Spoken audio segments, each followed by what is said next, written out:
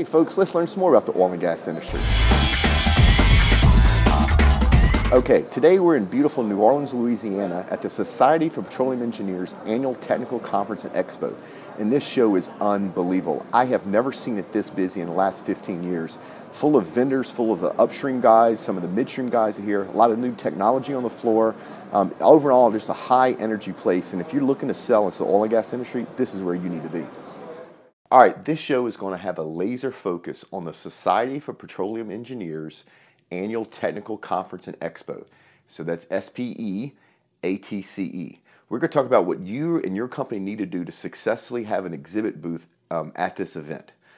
So first thing, make sure you schedule customer appointments weeks ahead of time.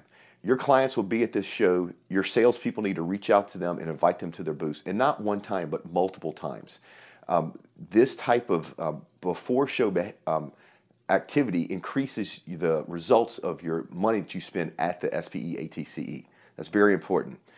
Number two, schedule appointments with any editors that are going there. So any of the trade rags will have their, in the oil and gas vertical, will have their editors there walking the floor. Schedule some time. It's a way to get some great free publicity for your product and your company and your booth, and it costs you absolutely nothing. Number three, host a breakfast or a lunch track. This is a very good bang for your buck. We do this with our clients all the time. You basically come up with a subject that your prospects would have an interest in, and then sponsor a track on it. It's a great ROI for this show.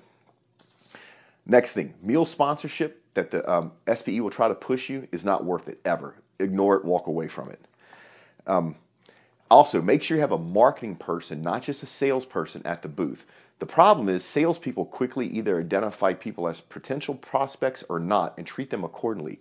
The marketing guys go look at everybody as a lead and make sure they're followed up on. And that's what you're actually generating at this event. You're actually generating leads. You're not going to sell anything. It's a mistake I see a lot of people make, and it's something that we help our clients understand.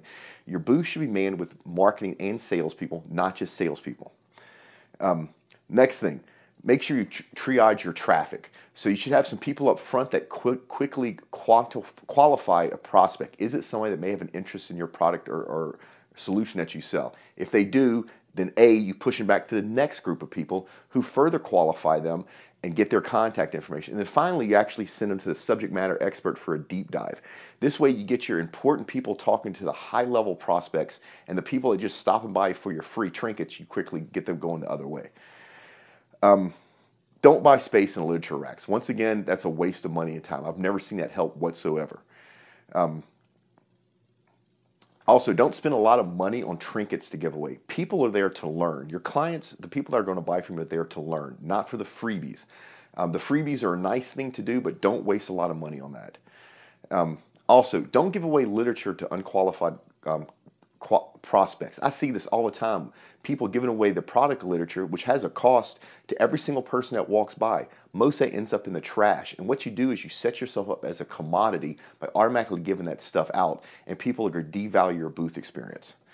Now, at the SPE ATCE, since a lot of people that are walking the floor have an engineering background, put something in your booth that moves. I don't know what it is, but engineers love moving parts and pieces, and that will attract more people to your booth than anything else.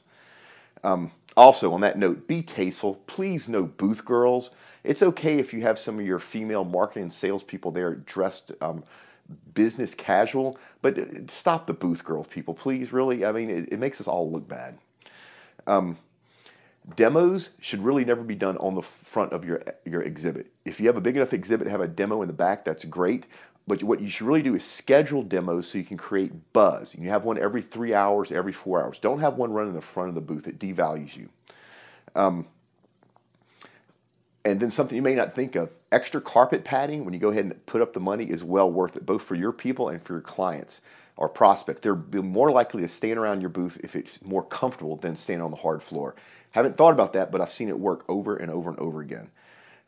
Pre-show mail-ins, skip it. Waste of time. Instead, spend your time on social media. LinkedIn, Facebook, Twitter, and hype up your event weeks ahead of time, and don't let it stop. Also, have a huddle with your booth members before it opens to attendees. Make sure everybody understands their duties, And speaking of that, make sure you train your booth staff. So many booths I see, they get set up and they stick their salespeople in there. It's not a good environment for salespeople. You need specifically trained people for your booths to manage that prospect from a qualified lead all the way to an actual handoff to your salespeople. Then here's something else I see all the time. After the show, follow up on the leads. I mean, you may get 200 or 300 of them, and I've seen people wait months to follow up. Don't do that. Have a team set aside, especially to follow up those leads immediately. In fact, one of the things that we do with our clients most often is we have them set up an inside team that the booth employees, the marketing salespeople booth, feed those leads to them every evening so that next morning those inside salespeople are following up right away. And then finally, when you leave, make sure that the SPE gives you a list of all the people that signed up for your breakfast track or whatever. They'll give it to you in an Excel spreadsheet. That's a hot list of prospects, and a lot of people just walk away from that, which is crazy. So hopefully this helps. This is one of the best events. We get more results with our clients at this event than almost any other. So if you need anything else from us that may help you at the SPE ATCE, just reach out and we'll be happy to help you.